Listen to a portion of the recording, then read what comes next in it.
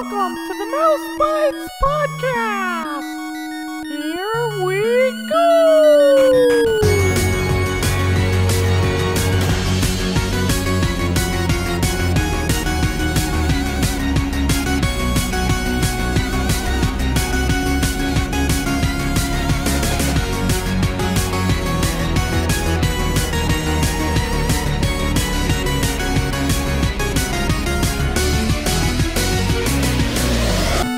Hello and welcome to Mouse Bytes, the show all about Disney video games, past and present. I'm your host, Jeph, and I am joined, as always, by Clay. Hey, buddy, how you doing? Good, man. How are you? Doing well. Good. It's been a kind of dreary day over here in Indianapolis. Yeah. Very rainy and cloudy and not very. I've just been like sleepy and like not energized all day, so I'm hoping to get psyched up for this episode. That's right. Yeah, we want to get all jazzed up for these little varmints. Yeah, varmintskas. Woodland creatures. Yeah, this is kind of starting to be us getting into the territory of, I would say, some of the bigger titles. Maybe the ones that people are more familiar with. Obviously, not everybody, but I don't know. It's not, DuckTales or Lion King or Aladdin yet, but this is, we're getting closer. I think, we're kind of on the brink of it. Yeah, I'm not rating this game based on how good it is, but as far as like well known and famousness, I'd say this is like a B game maybe. So it's about time we hit some of those B's. Yeah, amen.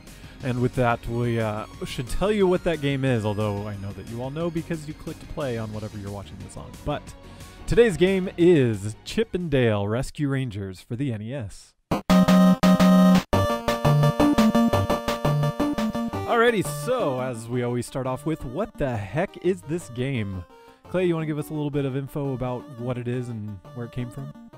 Sure. So, in case you're confusing this with another game, this is a Chip and Dale Rescue Rangers game. So it's based off the TV show from the 90s, which shared the same name.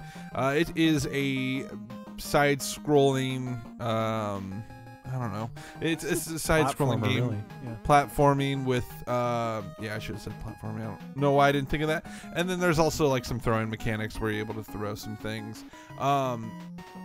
There's certain games that I feel like are similar to this, but I want to say this was kind of unique for its time, at least as far as like the pickup and throw mechanics. The other thing that was really big with this game was it was very heavily and good with co-op.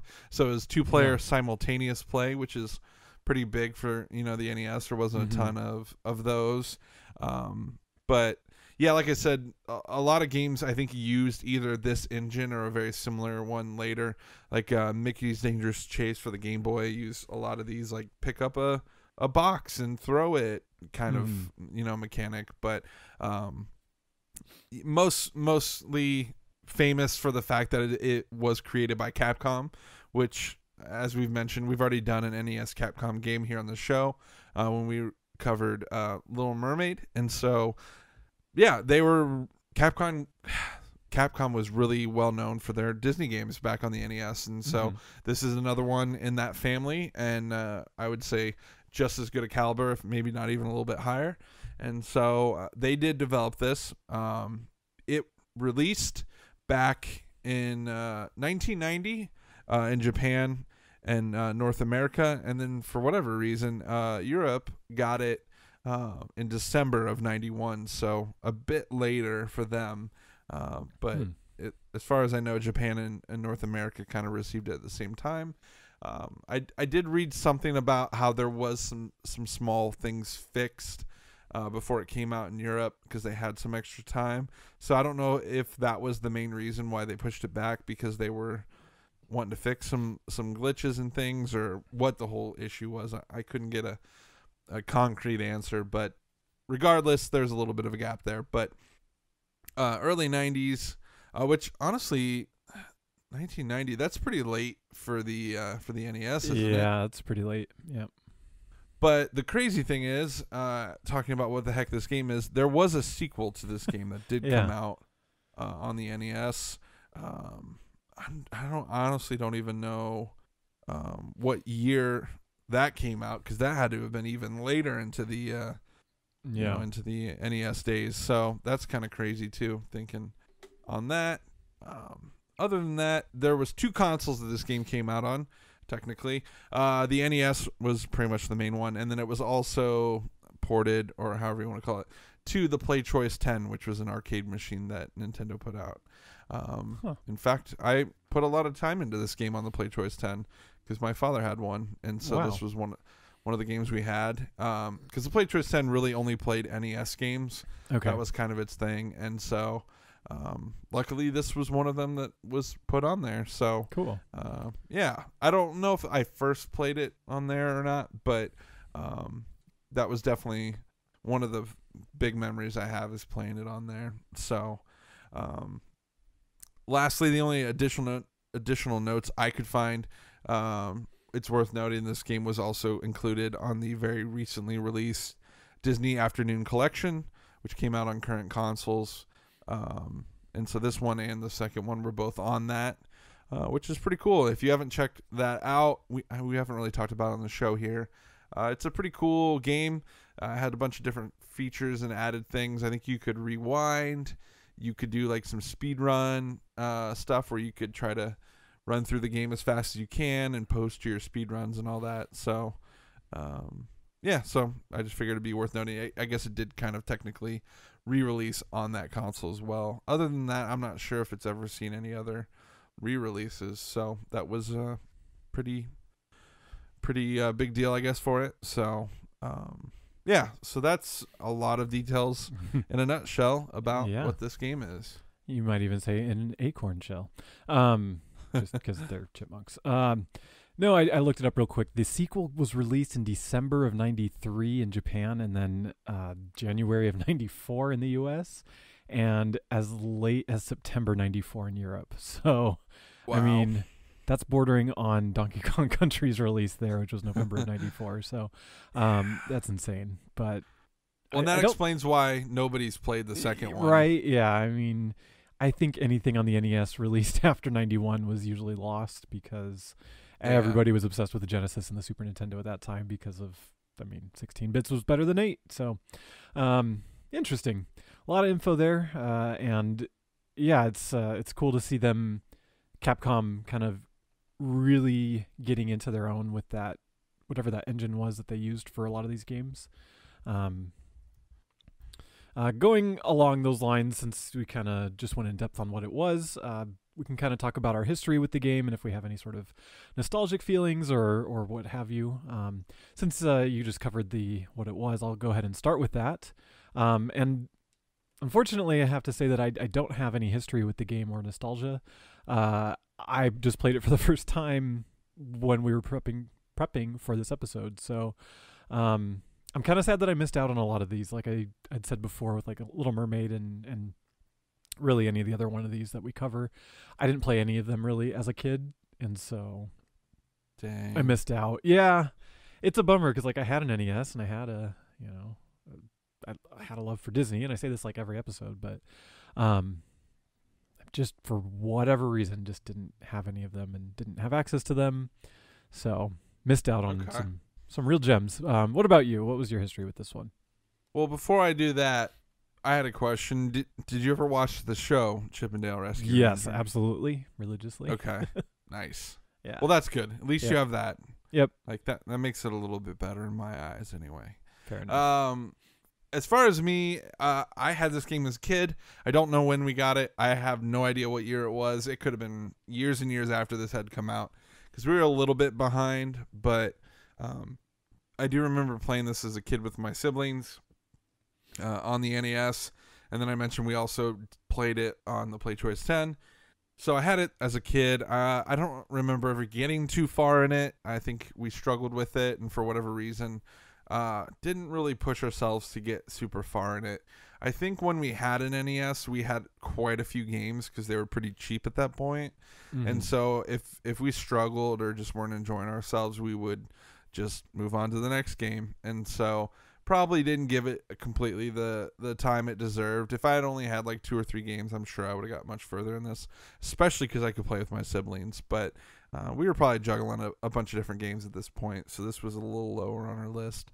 But I do remember, I don't know how long ago it was, but it had to have been like 3 or 4 years ago. I remember I got a copy of this and sat down one day and played it for a while. And I remember being really surprised at how much fun I was having playing it, because it had been a while, and wasn't struggling as much as I had remembered, and was like making much better progress than I had as a kid. And so kind of caught me off guard. I remember telling a friend of mine, wow, this is actually really good. I completely I don't know if I wrote it off or if I was just like, it's a good game, but I'm all right not playing it. And so really enjoyed it. And then just this week busted it out once more and played through almost the entire game, and was having a pretty good time relatively well. Did start getting frustrated toward the end, and I'll hit on that a little bit once we go through the levels. So a little toward the end, I started saying some bad words that I shouldn't have been saying in frustrations. But still, I think it's a very endearing game, and it means a lot to me just because I also really like the show, and and I still really like this game. So that's my history with this game. Okay, good deal. With that, we'll jump into kind of breaking down the game itself.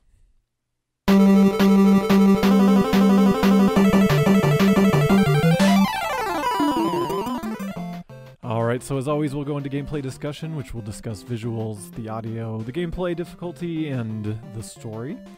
We can start with, I think we usually start with visuals.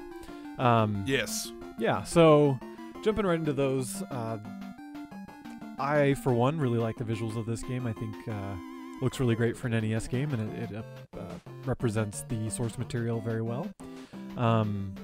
There's varied locations and different backgrounds for each one, and there's good character sprites, good enemy variation, for the most part. As you progress through the game, different enemy types show up, and they're animated nicely. Keeping it relative that it is an 8-bit NES game and all that in mind, I'd say it overall looks pretty good. What are your overall thoughts on the visuals? Yeah, I wish I had like more knowledge when it came to visuals on NES games. Like, oh, this NES game looks miles better than this one. Because I don't know, and so it's hard to say. I want to say that I think it overall it's pretty good. It's not straining to look at. There's nothing like overly ugly or like looks way out of place. Like you said, I think the enemy character models are good. I think Chip and Dale both look really good. The cutscenes look all right. Yeah. Not tons of detail, and some of the background of these levels, especially like the outdoors ones, they're just blue, straight colors. Yeah. Right. And then once you get inside, like there's the bar level where they have like striped walls, and then you get to there's like a sink level where you there's like tile in the back. So every now and then I could feel like I felt like they were trying to add additional details. So really overall it's not a bad looking game at all, I would say. There's fun little details they've added. Like when you pick up an apple and you're carrying it, little sweat drops come off your head. There's like the little electricity on the wires running back and forth and stuff. So I feel like they didn't like cut corners with it. It really feels like they spent the time to make it look quality. So I'd say I think it's overall pretty great. So yeah, and I definitely agree with a lot of those points. Like that, there are some moments where the backgrounds are a little bland, but there's a lot of moments where I think they did well with like brickwork and tile work and dirt hills and just different variations that go a long way and are, if you compare it to the Marios and some of the other things where I would never say that a Mario game looks bad, but that, the backgrounds tended to just be very simplistic and repeated over and over and over again. I'd say this one was good variation overall. So, yeah. Beyond that, I don't really have a whole lot else to say on the visuals. They're adequate for what they need to be, and I think for any time we do an 8-bit game, it's hard to really go in depth. Yeah, I mean, there's 3 hearts up in the corner, and yeah, there's UI. Yeah, that's really it. Super simple, not distracting, which I'm always a fan of. Right, and it's full screen. You don't have like that, 1/3 missing like a lot of games at a time, and like the Mickey games and stuff. So that's great. Totally. I mean, that's always good. Multiple sprites on screen, animating at certain times with enemies or with your 2-player co-op. It's pretty impressive. Yeah, I didn't experience any lag or any kind of crazy frame skips. So I didn't see any of that. And then like there's a little mechanic where you can like hide in the items you're holding by ducking. Yes. And, you see a little eyes popping through. It's kind of the original Metal Gear. Although I don't remember if Metal Gear. I never played the original Metal Gear, so I don't know if they copied from that or if that the NES one. But either way, hiding in a box. Yes. Totally awesome. 2 thumbs up on that. Yeah. And then the bosses, some of them are some pretty big sprites, and those are cool. With good variation. The mechanics of them are maybe not super different, it looks like, but they look fun. I didn't get a chance to play any of the bosses because I suck at the game, but I did watch through a long play to make sure I was up to snuff with what was offered, and they looked great. I think we can then move on to the audio, and right off the bat, the music of the game I really liked. Again, just from mostly from a long play. There's some good level tunes, and Capcom at the time I think is pretty well known for making good Disney game music that's both original and inspired from its source material. I think, as you all know, our intro theme is from DuckTales, which is a Capcom game from the same era. So yeah. So what is your thoughts on the music of the game? All right, so the theme song is super dope. Yep. I mean, yeah, it's literally taken straight from the show, but really good rendition for it for a chip tune. Like, I think they covered it really well. It was like a chip tune. Huh? Oh, I see what you did there. As far as the other music, I don't know if this is all original after that, or if any of this did come from the show. Unfortunately, I haven't seen enough of the show, at least in recent years. I actually watched an episode on VHS the other night, but nice. Yeah, it was pretty cool. But I honestly couldn't tell you. So maybe there is. I will say I think the first level music gets really annoying after a while. Interesting. I actually really like the first level music, and that's all I really got through. So and maybe that's why it gets obnoxious to me, is after a while I was like, because as a kid I spent so much time on level 1, right, I think it just got to me after a while. But in the most of the rest of the levels I honestly didn't have any issues with. The level select is kind of upbeat and fun, and then depending on what level you're in, I think it has kind of a different feel.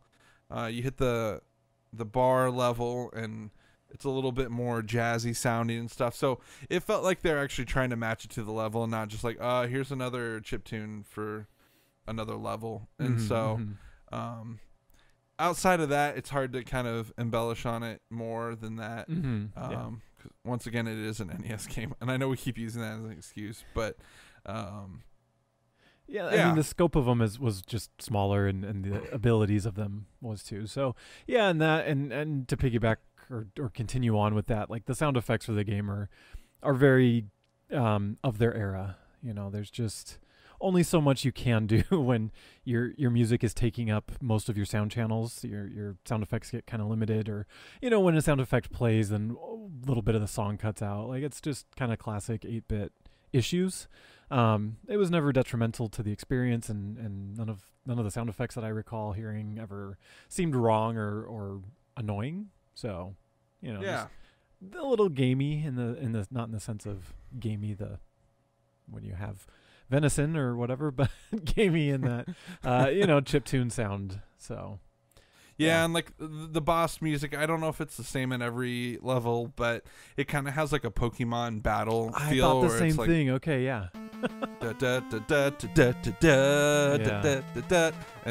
it's real intense, and really pulls you in. So, but they do repeat some songs I've noticed in different levels. So, they probably were trying to save some space or only had so much to work with.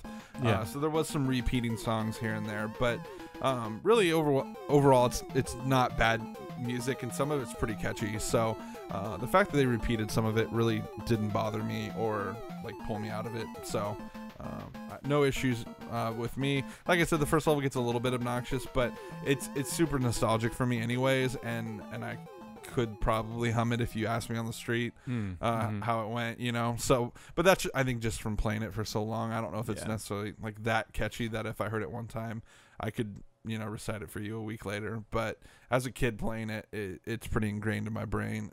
Definitely the intro. In fact, sometimes I hear if I like start singing the theme song to the show, I'll hear the game version in my head, you know, the chiptune version, and not the actual like the TV show theme. So I think that says something about it. Yeah, so. Definitely. Alrighty, so from there, I think we've kind of covered audio pretty well, so we can jump over into the gameplay and with that, the difficulty of the game. At its core, like we mentioned, it's a 2D platformer side-scroller. There's not much, if any, variation from that, really. You essentially have Chip or Dale and or together going across the screen. You pick up items, usually crates, or sometimes, I think they're nuts, like metal nuts, not like chipmunk nuts, right? That you can kind of pick up and throw and or hide in, like we mentioned. So down will crouch and hide. You can throw up or you can throw left or right. I noticed in the first level that there's no backtracking, kind of like the original Super Mario Brothers. Pretty much every level, which is interesting because at the end of getting all the way to the right, you climb up like a telephone pole, and then all of a sudden the game scrolls back right to left, and then you can't go back to the right. Like, it's fascinating that the programming is there to prevent it earlier in the stage, but then you actually do scroll back higher up, and you know, you die if you fall down below that. But beyond that, I don't know how many other mechanics there really are. The enemies kind of have variable attacks where they charge at you or they jump really high. And a lot of them in the first level are set up to where if you're trying to speedrun it and you're not familiar with their patterns, you pretty much are guaranteed to jump into the enemies, because I think it was in the intent of the designers, which honestly is a really good way to learn the mechanics of the game and to learn the enemy patterns early on, to better prepare you for later levels. So I don't fault the game for doing that to you, because it teaches you. I just happened to be really terrible at it and actually couldn't beat the first level.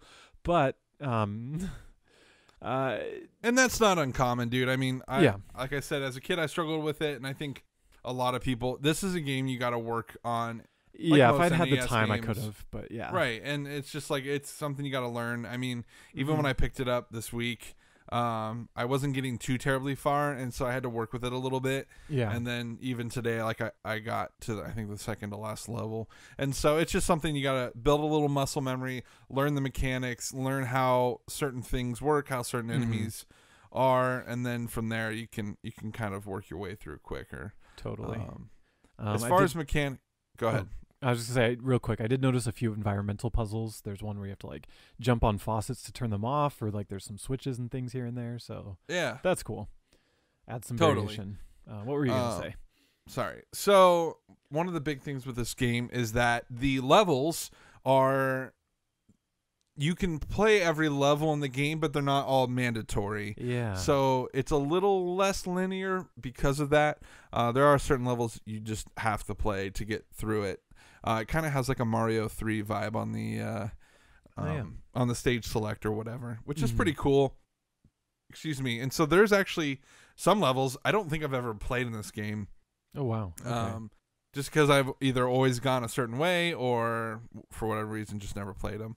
And so even just watching some footage and some other playthroughs, I realize there's some other levels that have some interesting mechanics. Like there's one with you get on a boat for a very short amount of time. Cool. It's not like very well done, but it's there. In that same level, you like pick up a hammer and you have to like beat through these walls. There's just some really like random things every now and then.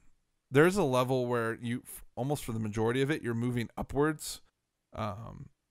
Okay. Kind of has like a Battletoads X-Men or Mega Man. Mega Man. X-Men. Yeah. And then like you said, as you move up, the below you doesn't stay there. And so if you fall, you die. So that was really the only place where I noticed that whole thing kind of bothered me was when you're moving upwards, because makes it a little more difficult. But as far as I can tell, going to each level doesn't really provide any additional help other than being able to collect more things to get more lives. Okay. And so I think that's really the only reason you would want to play all the levels, is if you want to like stock up on lives and stuff. And so that's the other thing, is there's 2 collectibles I think in this game. Yeah, I think maybe 3. so there's flowers, little flower token icons, and then stars. Yeah. And you have to collect so many to get extra lives. But the game doesn't really tell you how many you have or how many you need to get unless it's in the manual. And so you can't really keep track, which seems a little odd to me. And every now and then I think you collect enough and like a star will float in from off screen. I read that it's 100 of the flower pots and 20 of the stars. Okay. And so there's a lot of flowers around, so that getting 100 of those isn't as difficult as it sounds, especially in some of the later levels. They're kind of everywhere. Okay. But then there's also this thing that I found a couple times, has a P on it and looks like a little bottle. I don't know what it is though. It puts a P next to the C, which stands for chip, or I guess it would be the D if you were Dale. Okay. But I don't know what that P is all about, and I never looked it up. I probably should have tried to pull up the manual and probably say. I think if you hit the select button while you're playing, it brings up a little menu that shows some stats, and I think that's one of them. So I have no idea what that means. Dude, I've never even pressed select in this game. Yeah, I was testing that out earlier today, and I found that out. Huh. Yeah, it's different from hitting start, because start pauses the game, but select also pauses the game, but brings up like a stat screen that I didn't understand. Well, dang. Yeah. So we'll have to look up a manual for it or something. Yeah, I need to. I'm not entirely sure, so forgive me. I fell a little short there.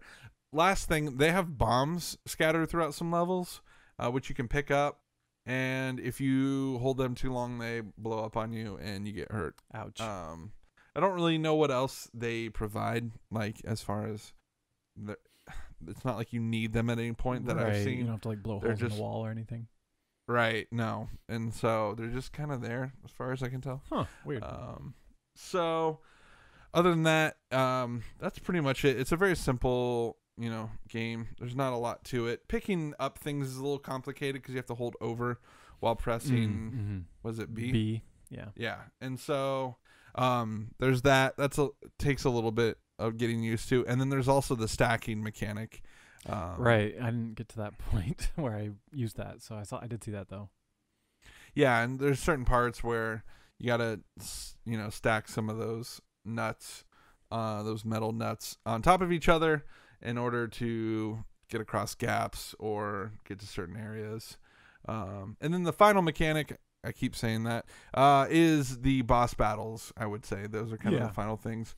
And they're stationary battles. And really the only thing you do is throw this red ball at the bosses. So weird. I don't know where they got the red ball from, but no, me neither. Visually it draws you to it. So you're like, oh, clearly this big red circle thing is for something. And so I think naturally you just kind of want to use it. And you throw it at the bosses. So as far as I could tell, as far as I can remember, it's literally every boss is the same way. So, yeah, that's what I noticed. And most of them just attack you with some sort of projectile. I did see that like the final boss literally is ashing a cigar on you, and that's what you have to avoid. so fat cat and your cigar addiction. Don't do drugs or smokes, kids. So yeah, that's pretty much most of the mechanics I could think of as well. Difficulty wise, like I said, I couldn't get through the first level because I didn't really invest the time and effort into it. And you said you were kind of struggling later on in the game, so obviously it does ramp up. Would you say that it was blockbuster brutal? No, not that far. I wouldn't say blockbuster brutal. Maybe for a kid it would be on that level, but for somebody our age or even a little bit older, I'd say it's pretty manageable. Okay. At least in the for beginning. an hour, and then you'll be able to get through it eventually. Totally. Okay. Yeah, I just think it definitely, the last 3 levels, which are like purposely kind of separate from the rest of the game, definitely it's where it gets a lot more intense. Okay. They throw a lot more at you. The enemies are just crazy and coming at you from every angle, so it does get a little bit more overwhelming toward the end, but it's totally doable.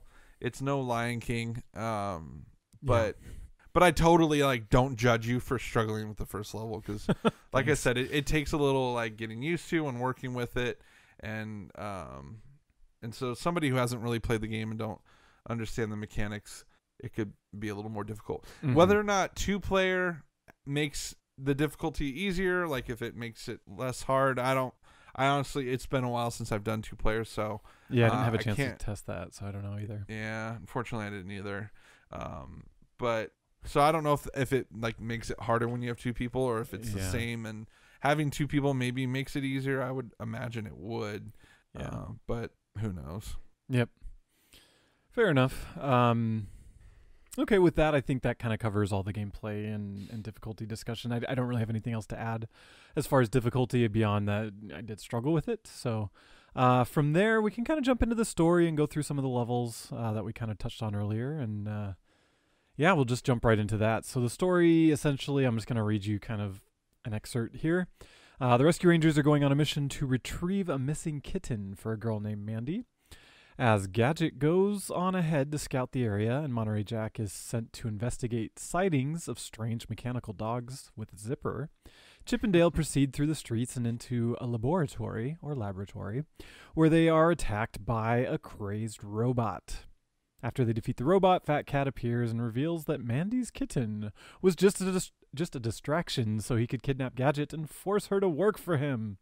Fortunately, Gadget is able to contact Chip and Dale by building a wireless phone and sending a map to them via a carrier pigeon, of all things, allowing them to navigate through the treacherous landscapes and reach Fat Cat's casino, because, of course, all big fat villains have casinos, as Ukulele has also taught us, where she's being held. After rescuing her, Gadget provides the Chipmunks with a rocket that sends them towards Fat Cat's hideout so that they may defeat him. So, yeah, I mean, it's kind of straight out of what the cartoon plots were usually similar to. Nothing too crazy there, just classic kidnapping and try and find your way to the evil mastermind's lair and yada yada. So, you start out in the backyard. You've got kind of some cactuses and flower pots, and climb up, like I said, a telephone pole or electrical pole, I guess we find out, and then tightrope walk the electrical wires, which somehow, even though you're not grounded, they can still electrocute you. Video games. Yeah, guys, come on. Jeez, cutting corners here. When have you ever seen a chipmunk get electrocuted just walking on an electrical wire? Sheesh. They should have hired a scientist to be they in really this development. Yep. I call shenanigans. So yeah, it's kind of cool that I like that you start on the ground and work your way up, and that the mechanics of the platforming really do change as you go higher. And then strangely, the telephone pole that wasn't there at the very beginning of the level, as you get from right to left at the suddenly there's another telephone pole to climb. So we won't a stickler. We won't judge them for level design. Hey man, gotta call it like I see it. And I didn't beat the first level, so I don't know how it ends. Do you just get to the end of the telephone cable? You do, and then you enter a new area, Ooh. Which is like the laboratory area. Okay. And so there's like, not Bunsen burners, but there's like glass. What are those things called? Like that scientists use. Yeah, vials. Something like that. We'll just say vials. Yeah, I know what you're talking about. Yeah, so there's like, you're on a desk, there's like pencils and things, and then that's where you run into these like robot rats that are pretty mean. And so yeah, you work your way through until you get to the boss. Which, by the way, when we were talking about difficulty, I totally forgot to mention this. Pretty much wherever you are in the level, if you die, It Oh, kicks you back to the beginning. all the way back. Yeah. Yeah, it's And not the most gracious with that kind of stuff. Agreed. There's also an invincibility thing you can pick up, or you touch a crate, and I think it's your little zipper friend who comes out zipper and gives you invincibility. As far as I've played, I played for like 45 minutes today. I did not see him come back in any of the other levels. Okay. Maybe he's in one of the levels I missed, or I didn't get. But like, it doesn't. He's not like a very prominent ability in this game, which shows is weird. it to you very early on, and like right as you reach the first electrical pole. But like, yeah, I didn't. I think in the long play I saw him one other time later on. Okay, so he is. So he is there. Yeah, yeah. And then thankfully, when you hit a boss, if you die, it doesn't make you start at the beginning of the level. It does let you start at the boss. Okay. Which, if it wasn't for that, dude, this would be. Even though the bosses aren't terribly difficult, I do die on them, and they are still a bit challenging. So yeah. So it was a little bit more helpful there. You do only have 3 continues, I believe. I think it's 3 continues, and you have 3 hit points as well. That's right. So you can get hit 3 times. You can game over. I assume if you game over, you have to start at the very beginning of the game. I didn't game over recently, so I don't remember. But I game over in level 1, so it didn't really make a difference. Yeah, you wouldn't have been started right where I was. I assume it would just make you start the whole game over after you do that. But there was a lot of times where I was very far into a level, and then I would die and have to start at the very beginning of the level, and it was pretty frustrating. Thankfully, in some of the boxes that you throw, you'll find these acorns, which give you extra hearts. Okay, I was just about to ask. I just saw those in the tree level, which is the next one. Yeah, and honestly, I didn't even know those were in there for a while, because I kind of... Originally, the way I would play is I would ignore all the boxes that you could throw, and I just try to get through the level as quick as I could. Yeah. But once I realized there's a lot of good stuff in them, hidden in them, I started like getting rid of clearing every area of boxes, looking for that kind of stuff. And so they're pretty generous with where they are and how many there are. Okay. They're not super scarce, so that was nice. I did appreciate that. So anyway, sorry, I just wanted to kind of throw that at the difficulty a little bit just to give people a better idea. Cool.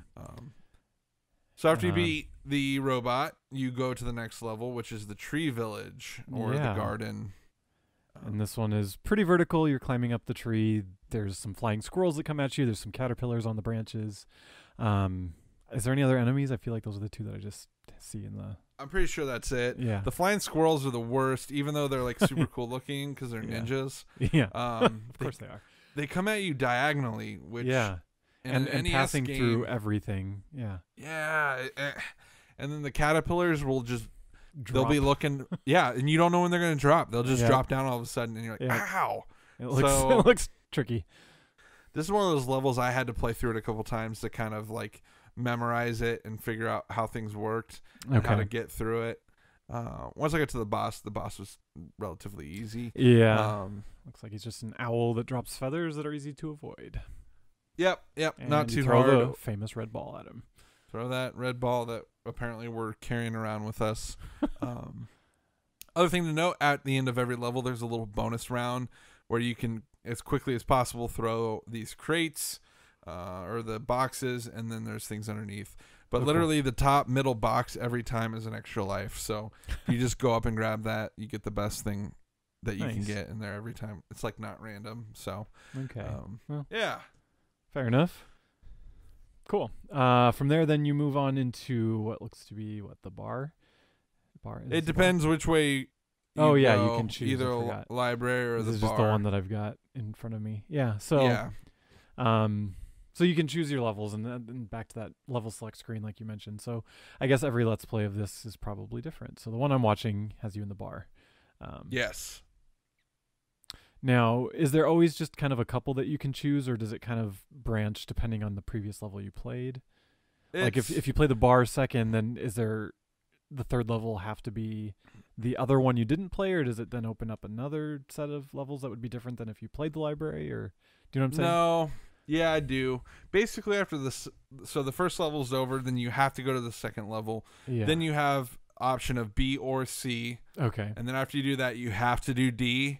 And then you have the option between E and F, and then you have to do G. So it's like forced to play a level, then you have an option between 2, forced to do a level, it's option of 2. Kind of like forced to Super do a Mario level. Odyssey. I was like, there's a game I just played recently like that, and it was that.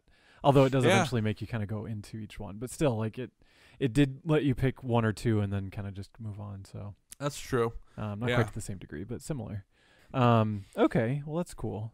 I like that they were trying new stuff, and like you said, it's a little bit like Mario 3. Not everywhere in Mario 3 had a branching path, but sometimes you could kind of go the up or the down or the left or the right. So cool. Yeah, and DuckTales also kind of let you pick what order you wanted to tackle levels.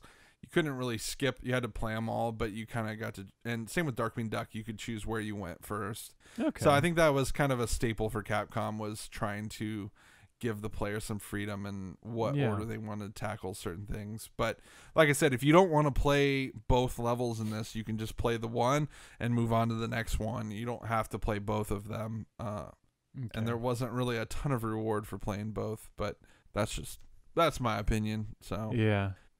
Huh. Shoot, I had another question and I've already lost it, but I just saw that there's this character in the I don't know, the kitchen level where he like kind of clones you and he looks like you and you have to kill yourself. Yeah. Kind of funny. Yeah, clone enemies. It's Yeah. an interesting idea. Creative. Yeah.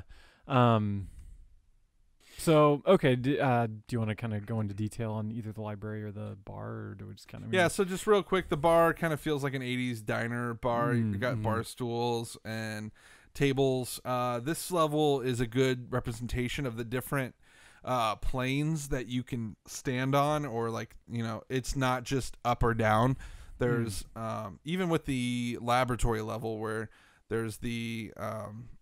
I still can't think of what those things are called, the vials or whatever. Yeah. They have like corks on top of them. So you can stand on top of the bottle, or you can stand on top of the cork, which is just a little bit taller. Okay. And so that's cool. this game was all about giving you different like heights or levels that you could be on at once.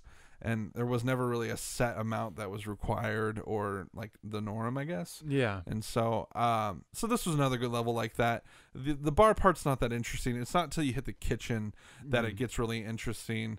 That's where you have the sinks that you have to jump on the nozzles to turn them off to get through. Yeah. Then you go to like these stoves with these cooking pots that you have to jump over. And this is where you get to one of the enemies I hate the most in this game is like this gray fly. Mm-hmm. And I don't understand how it works, but sometimes, not always, it will just constantly keep spawning. And then it's the way it attacks is it'll come on screen and then it'll start dropping from the ceiling. And as soon as it gets to the same level as you, it will come straight at you. And so you either jump, throw something at it, or get under it. And as soon as you kill it or it flies past you, it respawns and does the same thing over and over. Man, okay. And yeah, that's so I don't know if it's a glitch or if it's intentional, because it only does it sometimes. interesting. But it's really annoying. Okay. And so that's the first place you see them. They come back later and ruin my day. Yeah. So then you get to the boss in the kitchen. So, kitchen, bar, we have all these themes. Like, all right, so what's going to be a good boss for this one? And the fine folks over at Capcom decided a flying saucer. A UFO with aliens. A UFO with little goo monsters. Of course. I guess maybe it works with the clone alien things that are in that level. Yeah, I guess so. And so the ship drops these little goo guys with one eye, and then you have to throw the ball up and hit them. Yeah, little octopus looking things. But this boss is hard, man. I don't know why. You just don't know where he's gonna drop those little guys. And and another thing about the red ball is if you get hit by your own ball, you like get stunned, and it kind of like makes you see stars and you can't move for a second, which is pretty funny. So you throw it up in the air, and then you have to dodge that coming down, and then you have two goo monsters that are going to run in opposite directions. So it's honestly one of the more challenging, and probably, even though it's pretty simple, probably one of the better thought out bosses, if you ask me. Okay. But so that's that level. Not a ton. Yeah. I can talk about the library if you would like. Yeah, let's just touch on it. Maybe the just enemy real quickly. types and Yeah, there's a really cool enemy in this one, which is the kangaroo. kangaroo with the tennis racket. Yeah, and so I guess she or he keeps pulling tennis balls or some kind of balls out of its pouch, and then proceeds to hit them with a racket. And I don't know, it's just like hilarious. yeah, it's a great idea for an enemy. So yeah, I don't know if that's from the Creative. show or if they just kind of came up with that on their own, but yeah, I have no it's idea. definitely one of the more clever enemies. So I like Definitely. that. Level starts off with bookshelves, all kinds of books stacked up. Mhm. Obviously you're small, so everything in this game, indoors or outdoors, is kind of amplified, and so eventually Yeah. you get up higher up, and there's ceiling fans. Oh, yep, there's one of the little fly guys invincibility moments. See, I didn't play this level recently, so I missed it. And so at the end of the level, you're kind of going from like ceiling fan to light bulb and trying not to fall down. And so this is a level where there is no boss at the end of it. You just play it, and then you go on to the next level. And I noticed that in some of the levels I played later, not every level has a boss. In fact, there's 11 levels total with only 8 bosses. So Okay. was that Wonder 4 why levels? Yeah. I think I don't know. I just, maybe it adds some variety, or they're like, we can't come up with enough bosses. Yeah. Storage time. Who knows? Yeah, one of those 2 things.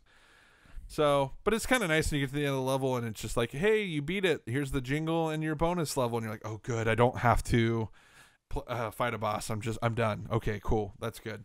Yeah. So it's kind of a relief. I like it. It's a nice change of pace too. Yeah. So the next level after that, I'm actually just watching the Let's Play as we do this. It looks like a toy thing. I don't know what. Yeah, it's a toy factory, I believe. Okay. Yeah, it says Toy Factory. But there's like presents like gift wrapped, but then there's like a bunch of bears maybe in their boxes with like the cellophane between you and them. And some kind of molded shelving, maybe. I don't know. It's interesting. It's got like, like tiled background and stuff like that. So, it's like the primary enemy in this one actually looks really cool. It's these like spinning dudes with like these blue balls for arms. Yeah, they're interesting because they'll reach below them. You can't hurt them. And so the only way you can stop them from reaching below so you can run underneath them is to throw something at them, which spins them, and then it stops them from like reaching below or something. Yeah. Yeah. Clever. There's also these like imposter boxes in this level that are on springs. And so you'll run over like, ooh, a box, and you go to grab it, and then all of a sudden it grows eyes and it can bounce up and down. And so it's very you're like, oh, Who Framed Roger Rabbit or Acme or Looney Tunes or whatever. Totally. Yeah. Totally. That's funny. And then you hit the second part of the stage, not to take it away from you. No, keep going. This part's kind of hard. There's these rabbits enemies I that just saw that.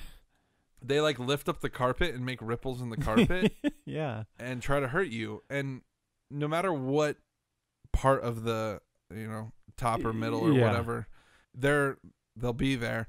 And it's really, as soon as they spawn into the map or onto the side of the screen, they immediately start attacking. And so you really have like very little reaction time to actually react. And so you just kind of have to inch over, and then all of a sudden they spawn.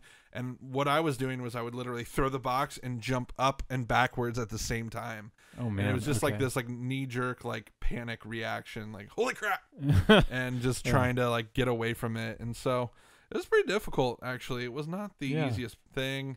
And then further into the level, you get these light switches, which you need boxes or to flick it up, and then you can stand on it to flip it down. And those switches controlled these chutes that would drop these big silver balls out of them.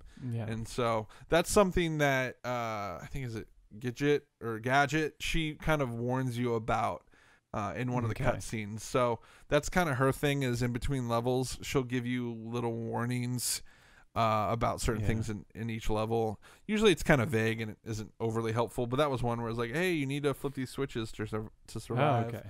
And so it's nice, gives you a little heads up on what you're going into, assuming you pick that level. But Okay. So that's kind of, you head toward the end of the level, and there's all these wrap packages because they're boxes, and platformers are good with boxes.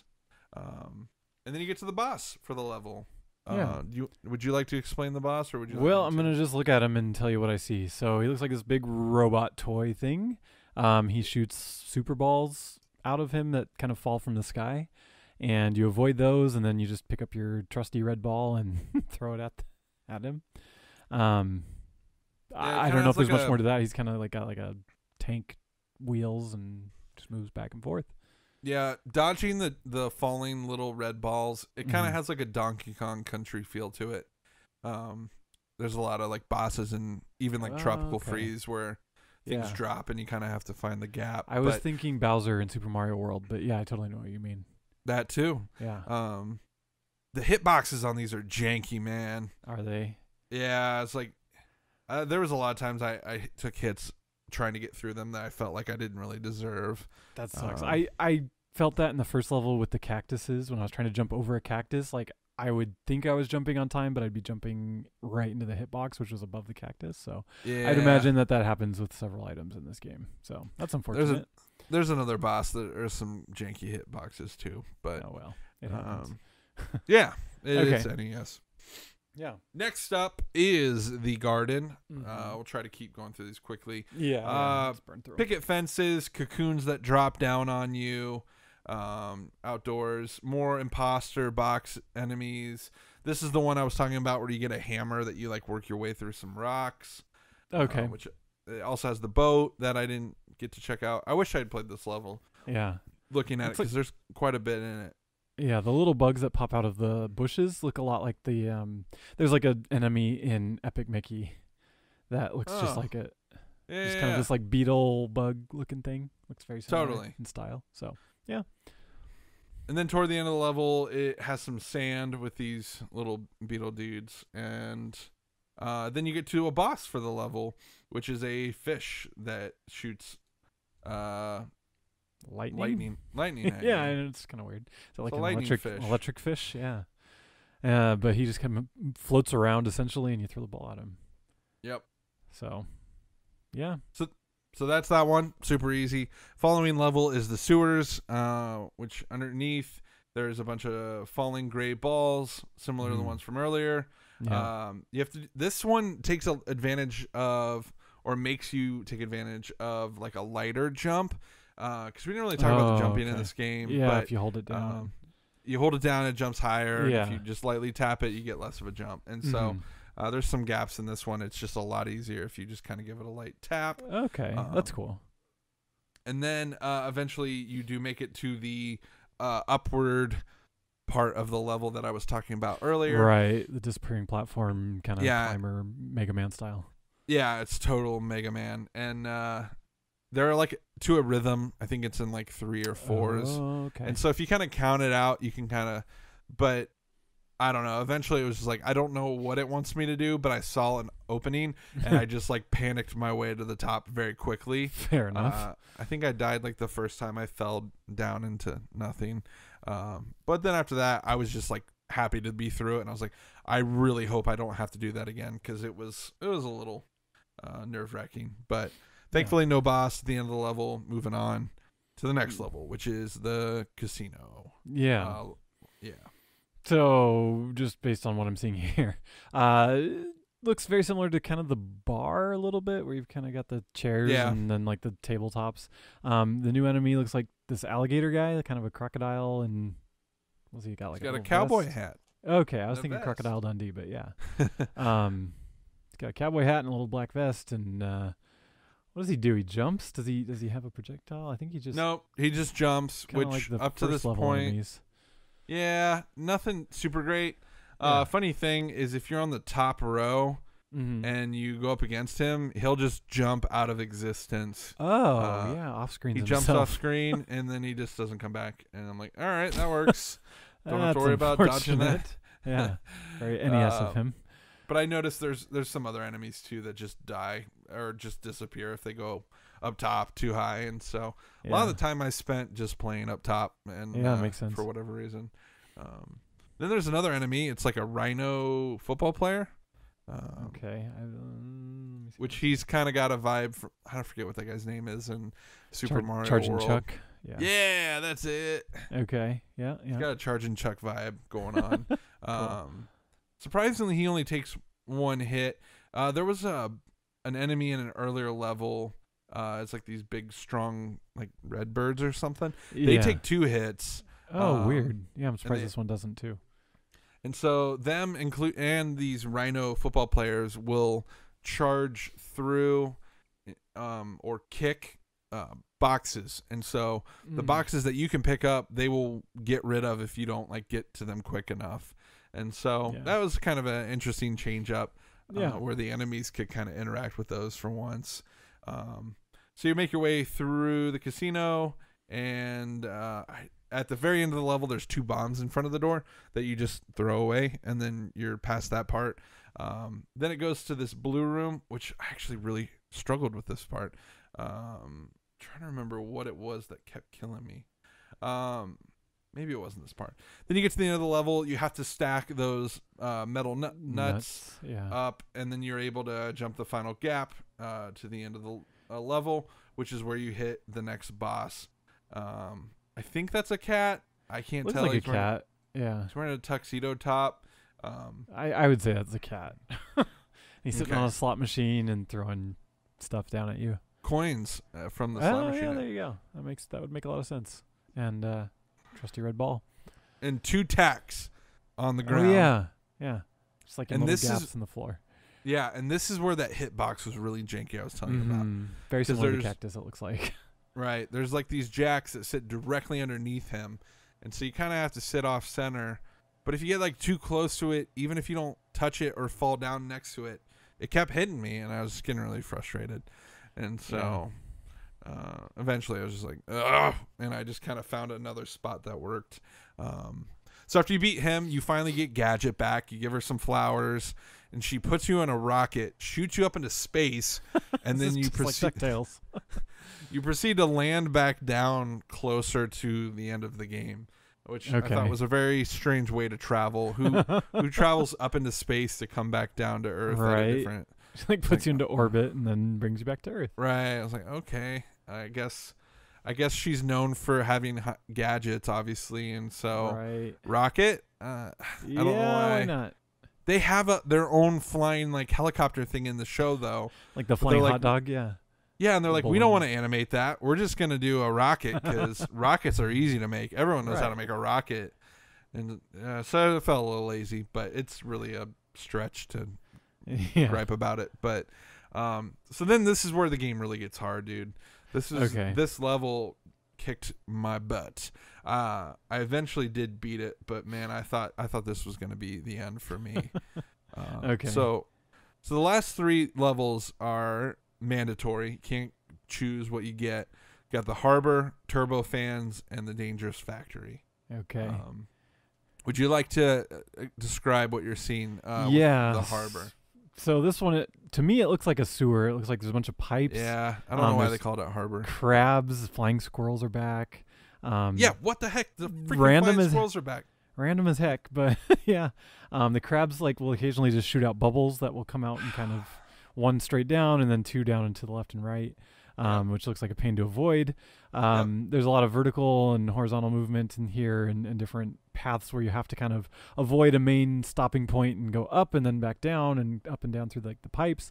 The background texture is really cool here. It's like the blue brickwork, and there's some grates that are opening that look like they kind of have stuff running out of them a little bit. It's kind of different colors. So, there's that. And then it looks like eventually you get to another phase of it where there's a little more white. Ultimately looks about the same. The clones come back.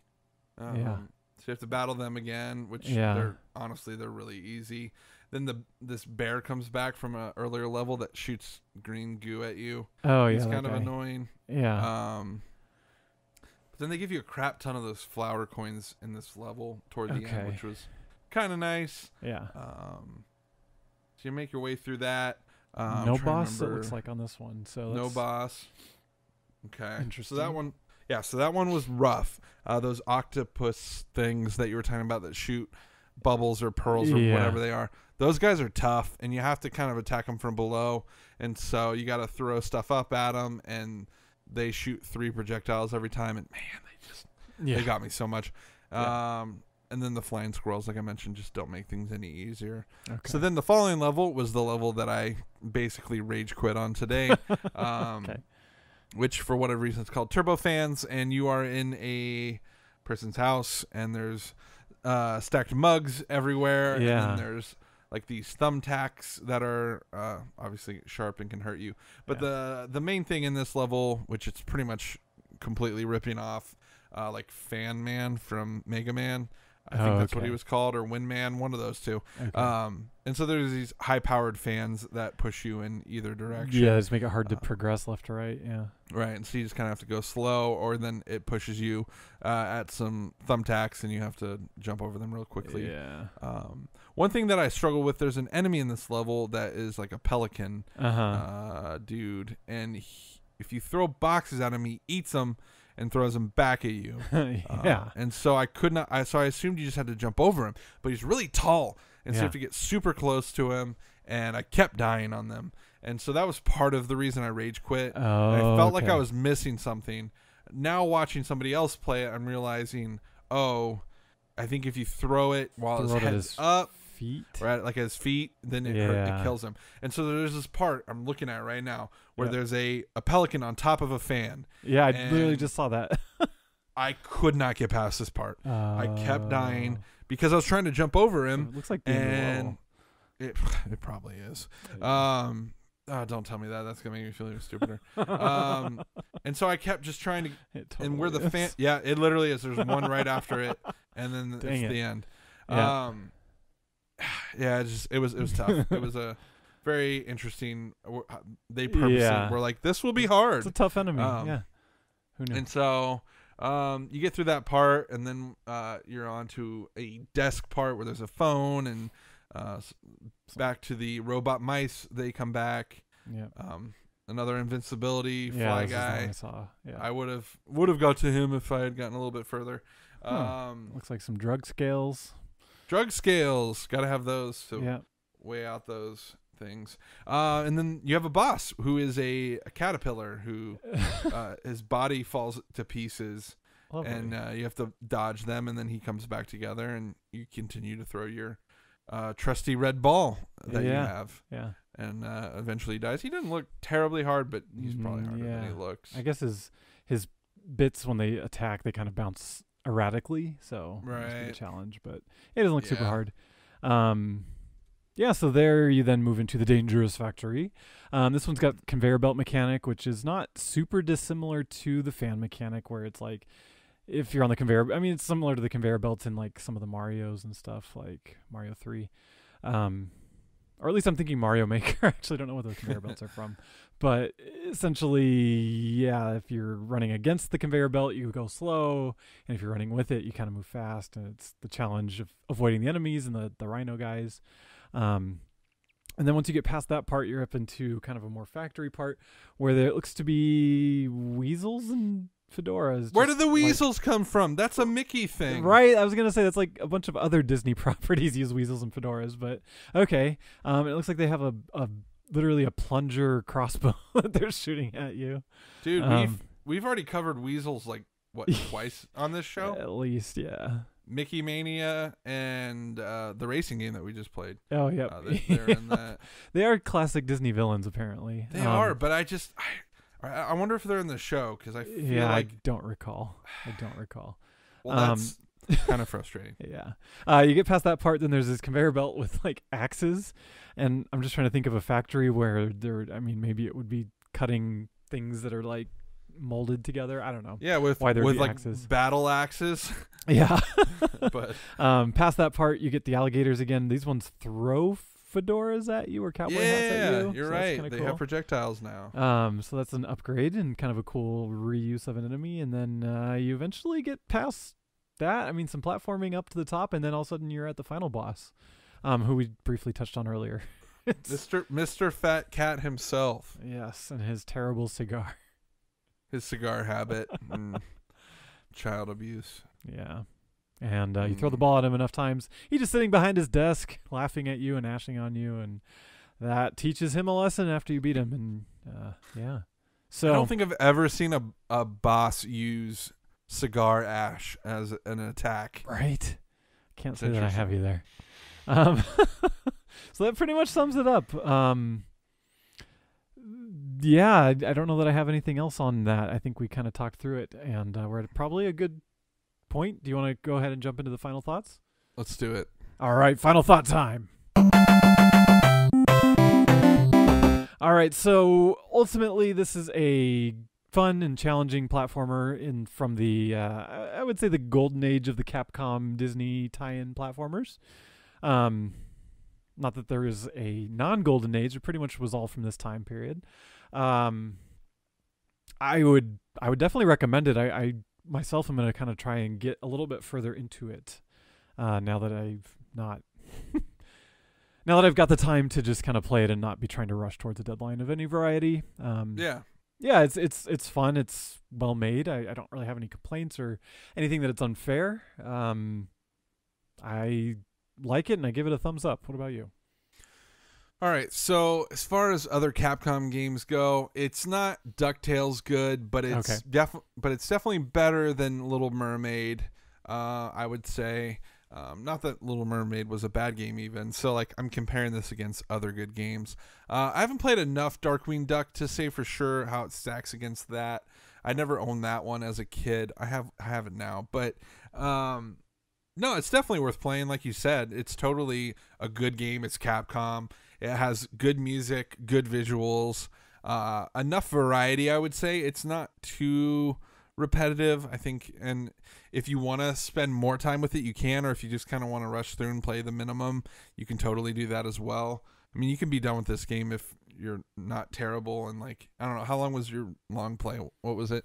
Like 38 or 45 minutes. Yeah, like I mean, I played for 45 minutes. I got to the second to last level. So if I worked on it a little bit, I could probably even get through it quicker. So it's not a terribly long game, especially if you know your way around. It does take a little bit of work getting to learn the mechanics, learn the levels, how the enemies work, but it's a fun one once you kind of get those things down. I think the more you play it, the more fun you'll have with it.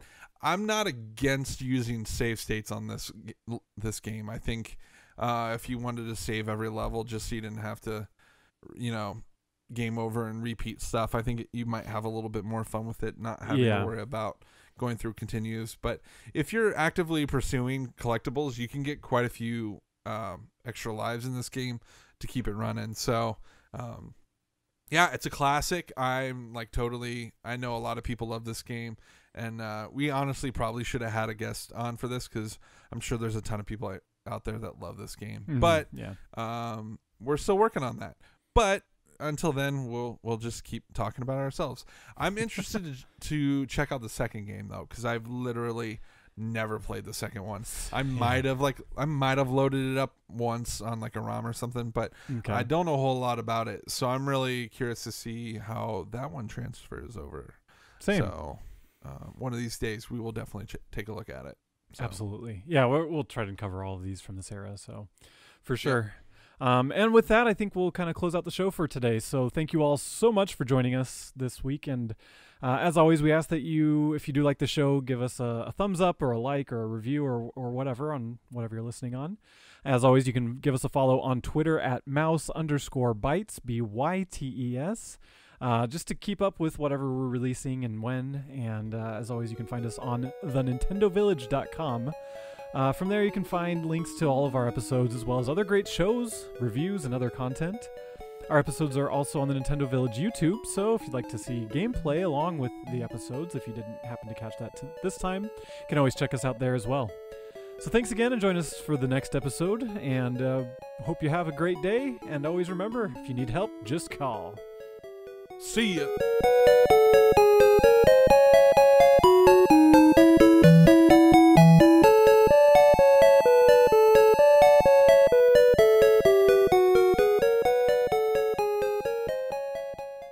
Thank you so much for watching. Be sure to subscribe, check out some of our other videos, and visit thenintendovillage.com, your home for everything Nintendo.